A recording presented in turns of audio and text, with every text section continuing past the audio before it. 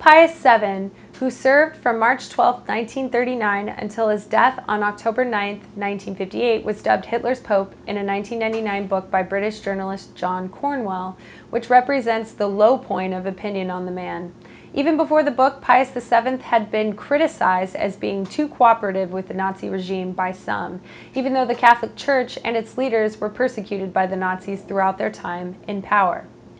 Hitler is said to have thought his goals could only be achieved by obtaining a temporary peace with the Catholic Church, and Pius VII tempered open criticisms of the Nazis and adhered to the Vatican's official neutral status during the war. A new Italian film, Shades of Truth, attempts to rescue Pius VII's reputation by a fictionalized account of a journalist's study of records in Israel and Europe. The film's director says that the Pope's diplomatic approach may have saved as many as 800,000 Jews. The movie has been panned by both Catholics and Jews alike for playing loose with the facts, as fictionalized accounts often do. Ironically, the criticism of some Catholics for the movie is that the fictionalized scenes of the movie are likely to tarnish Pius's reputation even further. Still, Pope Francis has defended Pope Pius on grounds similar to those made in the movie, namely that Pius wanted to avoid retribution that might have befallen both Catholics and Jews in occupied countries. Instead, he worked behind the scenes to do as much as he thought he could get away with. A more equitable treatment of the subject probably remains the 2002 book Pius VII and the Holocaust, Understanding the Controversy by Jose M. Sanchez. The world may not learn the full story, though, until the Vatican releases all its archives of the era, a move that seems long overdue.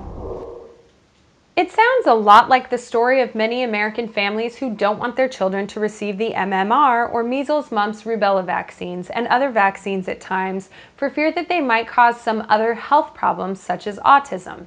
Only in Pakistan, the vaccine in question is the well-known and tested polio vaccine, and the fear that it engenders is not simply that of another disease, but rather fear of a Western plot to sterilize the children who receive it. Pakistan is one of the few remaining countries in the world where polio has not been eradicated. The problem is thought to stem from the fact that the Taliban was suspicious of medications supplied by Western powers and banned them in areas that it controlled. That has led to the situation where nearly all of the world's 300 or more cases of polio last year occurred in Pakistan. The Pakistani government, however, has had enough of it, and after engaging in public awareness campaigns, has sent the police to seek out those who are still refusing the drug and force the issue. They have already arrested over 400 parents based on more than 1,000 warrants administered thus far. Exacerbating the resistance among some is the acknowledged fact that Shakil Afridi, a Pakistani doctor said to be in cooperation with the CIA, used a similar vaccination effort to help verify the location of Osama bin Laden.